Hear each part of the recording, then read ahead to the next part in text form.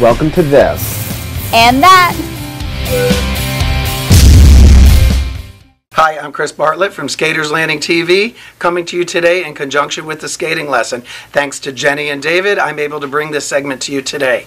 Today we're going to be talking about skate blades, or what I call the artist tool. Three things I want you to know about skate blades are: every figure skate blade has a toe pick at the front. They vary in size and aggressiveness from very, very little tiny teeth for a beginning skater to very, very large multifaceted teeth for a higher level skater. The portion behind the toe pick is called the rocker. It is the roundest part of the blade. And if you can see here, that blade is rocking on that rocker. Okay, easy way to remember that term. The last thing I want you to know about your blade, and you should be very familiar with this term, and many people are not, it's called the blade profile. Each make and model of a blade has a different profile. It's very important for you to understand what the profile of a blade is. Profile of the blade has to do from the lowest toe pick across the rocker and through to the rest of the runner. For Skaters Landing TV, I'm Chris Bartlett. Thanks to Jenny, thanks to David for having me on the skating lesson today. Until next time, keep it on ice. Hello and welcome to the skating lesson. I'm Jennifer Kirk. And I'm Dave Lees, and this is day 2 from Salt Lake City. So let's jump right into it. All right. Yesterday's event started with the ice dance. What did you think?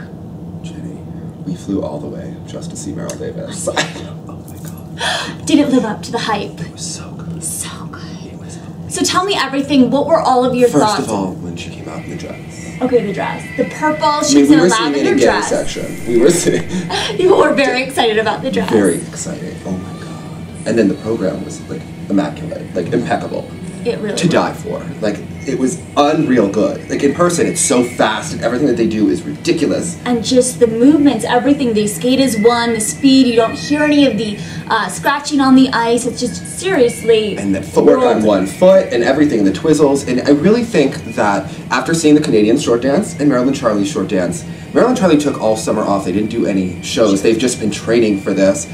I feel like they've worked harder over the past 4 years, and I feel like it really shows in the level of improvement that they have made since the Vancouver Olympics. And to me, they look to be the best team in the world. I don't see it being so neck and neck. I feel like they're a bit of a step ahead at this point, after seeing the short dances at least. Well, and one of the things that was so impressive is this is their first time out doing this program, and you couldn't tell it at all. They seemed like they were ready for the Grand Prix. This was later in the season. Another thing that I really liked about the program is what we saw with Virtue and Moyer. Their short dance, it breaks up a bunch. There's all different music cuts. And this music, the way that it was edited, it just fit really seamlessly together. I could have watched them dance all night. It was so good. And they did the Julie Andrews version, and I love her. But I think what was really interesting is that their short dance, you talk about how the elements are seamless. None of the other teams had that. You could tell when they were doing each element, it was broken up. I mean, Weaver and Poje were okay, but the rest of the teams, they're not ready to do the fin step at all. It's such a difficult dance, and it was really separating the teams. I thought with Meryl and Charlie, they have such a strong grasp of the short dance, and it's not just like a stereotypical short dance like you see from all of the other teams. It's a program. Yeah, it's not a free dance, it's not a short dance, it's just a program, and it's a piece. And I think that that was really what sets them apart. I think it's going to give them quite an advantage this season. I agree, and I love the last lift. She's arched in her back, and her hand is so extended, and the toe is turned out. Gorgeous. Let's talk really briefly, though, about Weaver and Poje as Belle joins us here. Yes. What did you think of their short dance? It's fine. It's, you know what, Weaver and Poje have this thing in their short dance, the last 4 seasons, it's so literal and expected. Like, they're like, we're gonna do the fin step. Let's put on 42nd Street. We're gonna do, like, let's do the Sound of Music. And it's so just generic and expected. She had the leopard print on a couple years ago, and it's just, nothing's original. And I also felt that their ice coverage wasn't as good. I know you felt... I could hear the scratching. I mean, it just seems like they were skating safe, and understandably they're coming back from injuries from last season, skated really well at Worlds, but they were a skater team that looked like this was their first time out doing this program, but they were holding back a bit. I want to see them let go. We never really see them just skate with that abandon. No, and they were against Meryl and Charlie. You have to come out and bring it. And I know that, you know, they were at least 2 points lower per judge on components, and I felt that the marks were accurate. I felt that they did a good job, But I felt like you're competing against the best in the world, and if you want to get on the podium this year, you need to push it out. The program needs to be more original. It needs to be special. And to me, it was just nice. It was just what a team. It was almost like a compulsory dance, and it was just not anything memorable to me. I thought it was nice and pleasant and better than last year's, but I don't know, they didn't stand out for me. They didn't have great ice coverage. It wasn't a ton of speed. They had good speed. Room for improvement. Yeah. Overall, though, pretty solid skate. So let's jump into the ladies. This was the day of the double axel disasters. What was going on with you? Dick Button was screaming somewhere, Jenny. What was going on with that forward edge in the double axel? Right. It's a very treacherous edge. Very treacherous. Double axle. You don't realize how dangerous that edge is. Let's start though with 5th place, Samantha Cesario. So we were talking about her yesterday, kind of owning it. She went for the triple loop, under rotating by half a turn, that second triple loop, and then popping open the double axel. One of the things you did notice during her practice was that she was having some issues on that double axle. It gets more and more tilted as the years go on, and it's extremely tilted. And when she popped it, and she was not happy after her performance. It was, you know, the score was quite low, and it was not a very good day, I think, for Sam. But, you know, she really performed. All the other ladies, she gave the best performance of the night. Even with the mistakes, she sold the program. Yeah. I mean, some of the other girls, we sat through some interesting ladies skaters. Beating out Sam and also going for the triple loop was Emile Lacoste, 4th place. Again, a few misses, a big splat on the triple flip. What did you think of her and going for the triple loop? Do you think that's smart for these skaters who, someone like Sam, who doesn't really seem, she's even admitted that it's not as consistent as she thinks it needs to be? I don't think Sam has a lot of options, though, because so many of her jumps get, you know, that 70% call on them. I don't know. Go for the bigger point I mean, I don't know if she could do a flip toe or whatnot. You don't know what she's capable of. I don't think a triple flip double toe is going to really endear you to the judges. I think it's going to make you look like a junior later skater. I think for Amelie Lacoste, she didn't practice well. Liked the dress. Well, yeah, I expect Sam to probably move up in long. We would like to see those strong skate from From both of them, yeah. Yeah, it would be good to see a good ladies event. Yeah. And in 3rd place, Courtney Hicks. Some technical issues again, missing on the double axle. Well, she did say in an article that I sent with that the double axle has always been kind of a treacherous jump for her. I was talking to her coach a bit last night, saying that she learned the jump when she's younger. It's those habits that are hard to get out of. Missing the combination as well. The combination, again, it was similar to practice. She landed very far forward. She would turn, triple toe, bad landing on that. It was not a cute skate. No, it didn't seem like things are coming together. She's the alternate for Skate America, but it's we saw her and she was so consistent at Glacier Falls. I expect her to come back. And so good in the warm-up, so good in practice, and the mistakes in competition. It was a little surprising. She's the alternate for Skate America, you know, hoping for some assignments here, but it wasn't her day. And I think it's going to be interesting to see how she does in the long compared to the other ladies. Well, it also really wasn't Agnes Zawadzki's day. Opening her triplets is her money jump. I mean, that thing is huge. Like, it is enormous.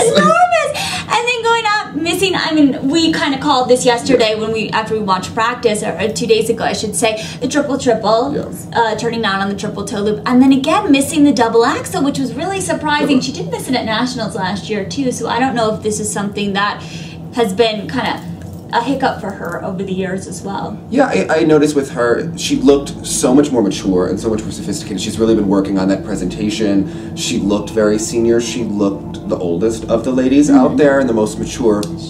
I think that if she can get these mistakes, you know, behind her, that she'll be very consistent. It'll be interesting to see if she goes for the triple loop today, whatnot. I think the long is going to be really telling for Agnes because the short, those are her strong elements. She's usually really a much higher in the short, and then that consistency starts to plague her in the long. Inconsistency, I should say. But let's talk about the lady of the night. All right, so we saw the debut, or has she done it before? I think she did it at a competition this summer, perhaps. But the debut for all of us of Gracie Gold's new short program. Overall impressions. What did you think about it? It was. We really wanted to like this. First of all, it was Gershwin. You think Gershwin? Da da da da da da da. Really well, yes. Thinking like this could bring out Gracie Gold. We were excited. The dress was, you know, it was nice. It's nice. Yeah, she looked good. I thought, you know, people had different opinions. I liked it, but so she goes out, and I'm expecting Gershwin. I did not expect the Shannon Miller violin music from hell to come on. It was so long, and like I wanted earplugs. Like it was the worst music I have ever.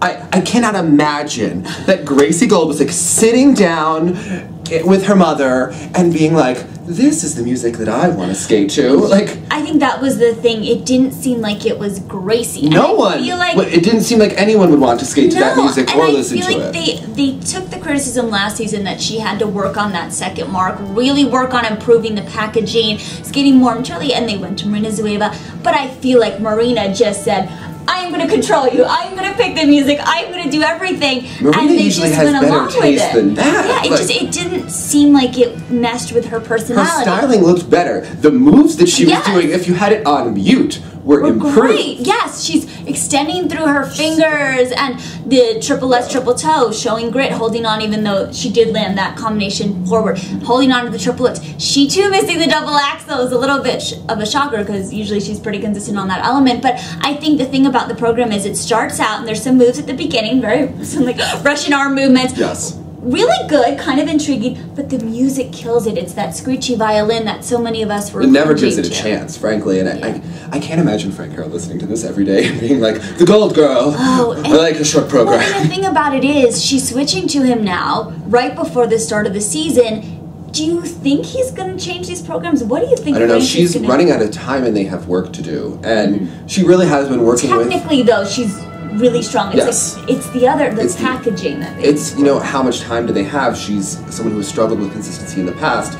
She's now more of a favorite. She's going and there's more tension. I don't know if they're going to be able to really have the time to change the programs, but something needs to be done, even with the music edit or something, if they can just tone it down, because it's so blaring and screechy, and everyone in the crowd was like, what was that? And the thing is, she looks like such a superstar. And she has that charisma that you want her to do really well. And it just doesn't fit her that well. But interesting to see her long program today. Let's jump into the men, though. The final men. We sat through copious amounts of skater after skater. Well, how about the pairs, Jenny? Oh!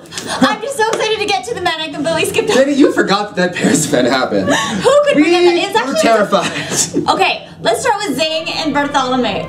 This set the tone. This set the tone. You know, it's a much better program. I said that they looked like regional champions in the short. They at least won sectionals with this program. It was a big improvement. I actually thought it was a much better program to Les Mis. I do too. However, she's someone who had a disaster when she was with Taylor Toth when they were at Skate America. It was one of the epic disasters of all time. This program last night, when the lifts weren't going up, and they were like, get it up! Get it up! There were like 2 lifts left, and we were all just holding, it was scary. We were holding our breath for them. He did manage to get it up at the end. Very proud of them. She's showing grit, landing one of the throws later in the program. I think the thing that we noticed, and also 4th place, Castelli and Schnappier, had some similarities. You could tell that fatigue here in altitude was an issue last night. You could tell who trained. Yeah, you really could. And in terms of Castelli and Schnappier, went for the quad Saukow, 2-footed it, but really impressive. Had trouble in the side-by-side jumps. Again, that connection isn't quite there between the two of them. And it was a bond. There was a groan from the audience when... We knew we could call it from the opening position. Actually, her dress was gorgeous. I thought that the program, that type of music works well for them because they aren't the most artistic in terms of like a ballerina on the ice, but not their best skater at all. Not their best skater at all. She was a brave girl at the end of that program because he was getting winded and she had to go up in those lifts. I know, you had those pair girls again, that grit and the determination. Katie O'Shea, though, really the surprise of the event. Really, I think they made a name for themselves this weekend. They really stood out. They have the look.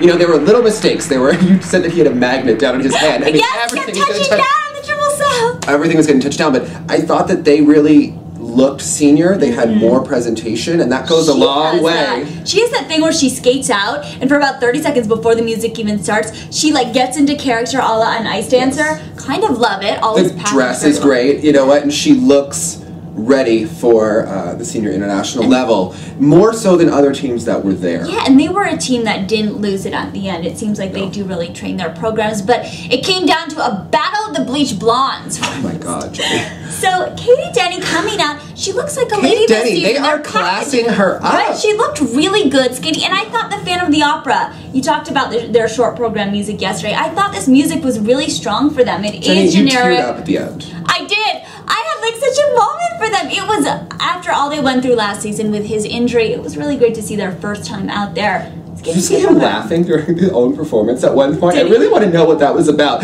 You were going and he's going around the corner and he's laughing and we're like, what is going on? He was really enjoying it. He said, though, in an article this morning on Vice Network that he was kind of tired at the end of the program. And I mean, you have to think about those guys now that they are backloading these programs to get the 10% bonus.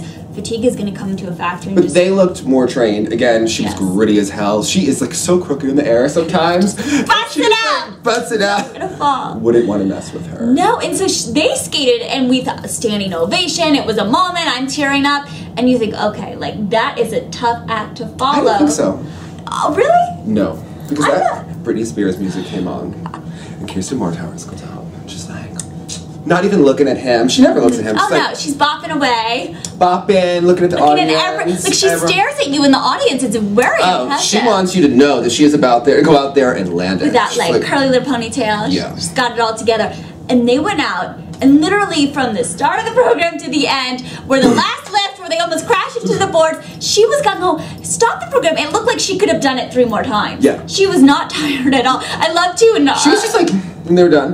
Yeah, and I love, he gave a quote after the event last night saying, no, he felt that fatigue, the altitude at the end of the program, and she goes, no pain, no gain. Like, no pain, no gain. Yeah, no. You gotta get through it. Scary girl. Another thing that was really impressive with them, they opened with the triple toe sequence. Yes. So triple toe, and then do the triple salchow, which was really strong. We see Savchenko and Sukhoi struggle with their triple sows, taking note. They're really strong element skaters. I think, you know what, their technical mark is really their strength, and when you see it in person and they land everything, it's very effective, and that gives them the moment at Worlds. They're not as artistic as the other teams, but their elements, it's hard to watch pair skating, watch people land everything consistently and not get excited about it, really? And not have a moment. And, and that connection between the two of them, we saw them at Skate Detroit, and it was, to put it kindly, a disaster. It was not a good program, missing a couple of death spiral and a spin. This, it just looked impeccable. Like everything was just really judged together very nicely. Don't want them to peak too soon, but no, and they're a team that struggled with that in the past, so we'll have to talk to them about that in a couple of hours. Now can we get on to the men? Oh my god, I'm wearing my Max Aaron shirt for you. Okay, so this 2014 is the year of the man cleavage. Yes. Like everyone to take note. No lady cleavage, it's only man cleavage. Only the men. We're all wearing black this season. All wearing black and all wearing like, do you know what I liked about Max's outfit too? It was all the same color. There was no breaking up because he isn't the tallest guy. He doesn't have those really long lines, that they're doing a great job of showing off his body. But before we get into Max, we have to start with Grant. Oh, no, I want to do an honorary mention for Chris Kaluza. So we saw my neighbor at the hotel. Right? I would say he's living next door to Dave. He's in the room next to Dave. We saw him in the hotel lobby yesterday morning. Watching The Secret. Always a good decision to channel Oprah. Always a good call. She is going for that Oscar in The Butler, and he is going for it with that quad loop this Olympic season. Wasn't around, he stood it up, and then the rest of the program was just spectacular. Everyone loved it. The level of Oda O-face. Oh, he reached 100% on the Oda Richter scale. Oh. Ding! During that footwork. And we loved it. He was so into it. He was really the crowd's favorite up until, the very end. The crowd just ate him up.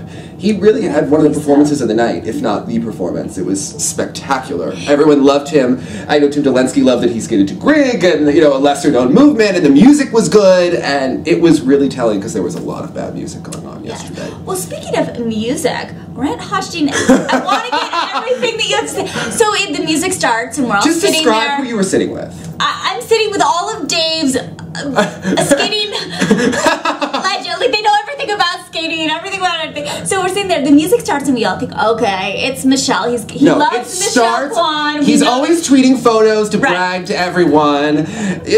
Grant runs around singing Beyonce before the event when he's leaping around. And the music starts. And it's not just any Kwan music. It's the 98 short. Right. And you just hear the row behind us go, oh, who is he? Oh, damn.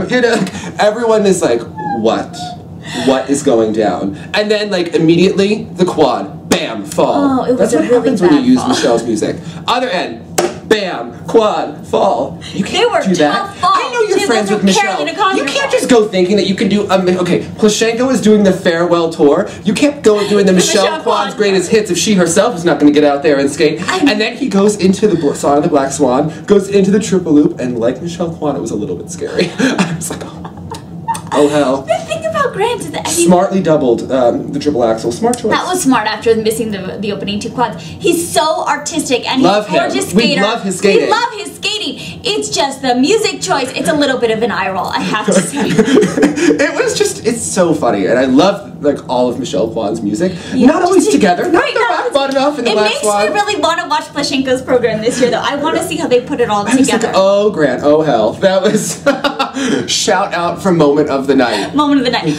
Joshua Ferris, though, what do you think about him? He had a Okay, lot Joshua of Ferris issues is with someone the last year we said needed to give more face and more presentation. This program achieved Gave that. it. Yeah, Yes, gorgeous he was program. going for Schindler's List, and he was like, he was feeling Oh, it. at the end when he goes down, I think he was on his knees or something, and he's like crying. Gross. I mean, he didn't have to act after that performance. You know that he wasn't feeling the best after that. A bunch of spins that He had that missed. psycho killer sultry face going on with his At the beginning, yeah. Yes. Oh god. Once he gets the elements in, he did. He did triple the quad, and it was an issue in the Yes. warm-up as well. Yeah, and he's someone who everyone says Josh does not train consistently. He never has. He We owned talked it, to Tom though, Z this- about yeah. it. He owned it in the article afterwards. But he's someone who brings it for competition, and in the past he hasn't brought the presentation as much, and he really sold it. The audience loved him. His styling is great. Again, the costume, I don't know what like really bedazzled sparkles little and a little too, red yeah, thing didn't had really to do with fit. Schindler's List, but it was... But gorgeous program Yes. once he's able to put the elements together. Stephen Carrier is surprised. Talk about psycho killer face. Oh my gosh, that focus, he's kind of scares me. The thing that I noticed the most about him is the second mark has improved so much over the past years working with David Wilson on this program. You could really see that triple axel is better. Yes. The quad was better. He did sit down on it, but getting it backwards, he looks like he's much more linear and straight. That triple axel has really improved since Yeah, his there's last not mark in Peter. He's erasing it. The second one was missed, but the first one was fantastic in combination. He trains his programs. It's a novel idea, really, at the senior level. And Well, you could tell that even with some of the mistakes, I mean, the quad did look a lot better again, that he didn't let the intensity down. He had that really intense gaze, and he kept it up even if he was, stepping out of the triple S triple toe at the end. He kept going, kept giving it all to that program, and again, it's really nice to see that he's worked so hard on the second mark. yeah, what's he going to do after skating? Because he's an intense... Lawyer. Yes. Prosecutor. He can go work for Mr. Aaron doing something. Who knows? He has that Aaron intensity. But speaking of Aaron, we have to talk about the man of the night, Max Aaron. It was all about the man cleavage. Loved seeing that. So in the warm-up, he goes out, and in under 2 minutes, he's doing 4 quads. The quad toe and everything in person is just incredibly impressive. The way that he skates, I don't think it translates necessarily if you're watching it on video. What It's that machismo that Max Aaron has when he skates around there with those hockey crossovers, and he's going into that quad style, like a little bit manic, and it's a little bit jerky. It's, whoa. In person, he throws himself into those jumps, especially his triple axel in person. It's, wow. It's incredible, but... And speaking of the jumps, they weren't there last night, missing a few of the quads to begin.